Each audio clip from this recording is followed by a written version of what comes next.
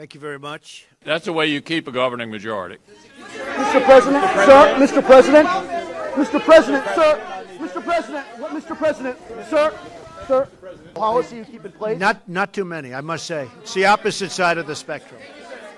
Sir, if I can follow up on All right, Peter, go ahead, Peter.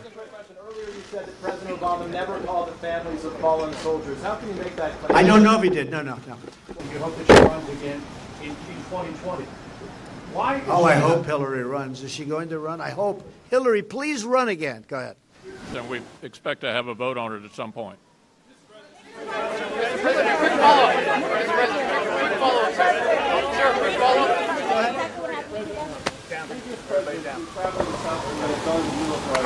are those who believe this would be the worst time to do that because it would be viewed as provocative. How do you view what you're trying to accomplish in South Korea? Do you intend to go to the DNC? Well, I'll be going, as you know, to South Korea, to China, to Japan, to Vietnam for the summit. We have a big economic summit there. I may be going to the Philippines also. We've been invited. We've been invited to the Philippines, so I may be going to the Philippines. And I look forward to all of them. We haven't set the details as of this moment. We'll take a look at that. I didn't hear in terms of provoking, but we will certainly take a look at that. Mr. President. Sir, a quick follow-up on an earlier question to Sarah.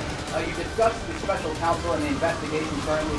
Are you considering firing Robert Mueller? No, not at all. And one quick follow-up on Iraq. The Kurdish forces and Iraqi forces last night were clashing in northern Iraq. Are you concerned about a larger conflict in the region while U.S. forces are still advising on the ground? We don't like the fact that they're clashing. We're not taking sides, but we don't like the fact that they're clashing.